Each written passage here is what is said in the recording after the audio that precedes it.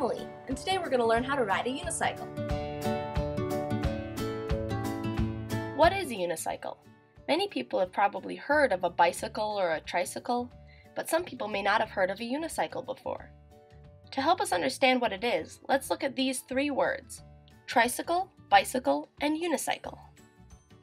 In the word tricycle, the beginning part of the word tri means three, while the ending of the word cycle means wheel. A tricycle has 3 wheels. In the word bicycle, bi means 2, while cycle once again means wheel. A bicycle has 2 wheels.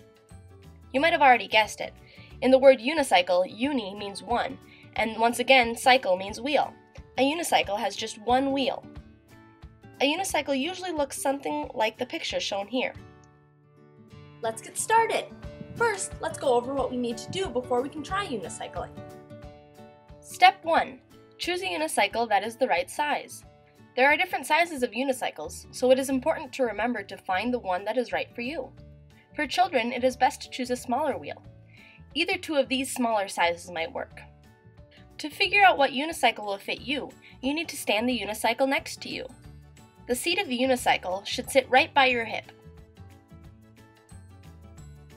The next test for size is to sit on the unicycle and look at your leg that is on the lower pedal.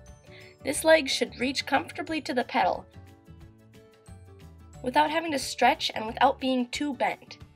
If the unicycle doesn't fit, have an adult raise or lower the seat for you in order to make it just right. Step 2. Wear appropriate clothes and safety equipment. It is important to stay safe while unicycling. You can help protect yourself by wearing appropriate clothes and safety equipment.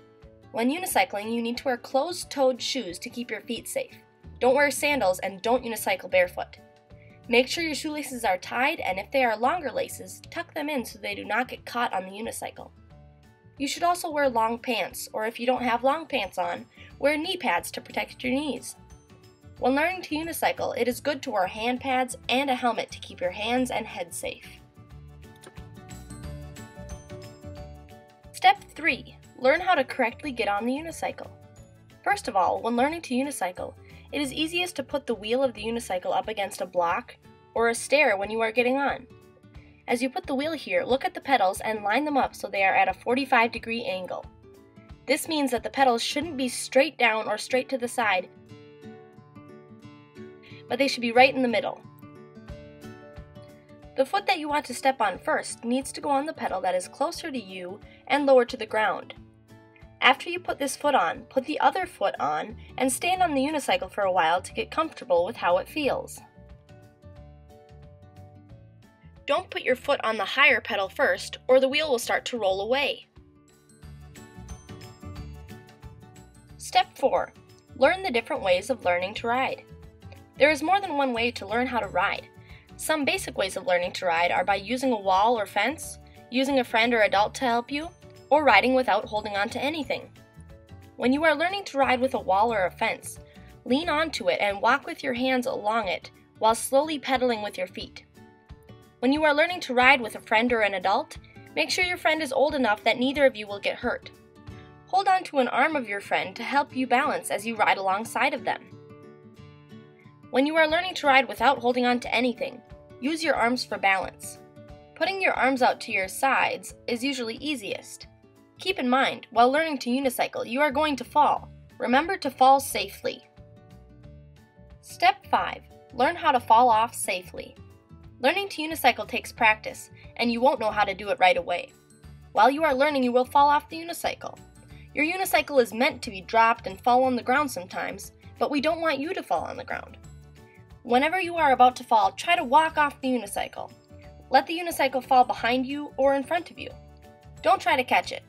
This way you can concentrate on keeping yourself safe. Let it fall and then you can pick it up. After you gain more control, you can try to get off the unicycle without letting it fall. You do this by stepping back off the unicycle while holding on to the front of the seat. Step 6. Remember, don't give up. Unicycling takes time to learn, just like learning other things such as riding a bike. Don't get too frustrated when you keep on falling off. This is part of the learning process. Your body is learning a new way of balancing. You are learning to balance on one wheel instead of walking on 2 feet. This is an incredible task, so you will need to keep practicing. Keep practicing, and don't give up.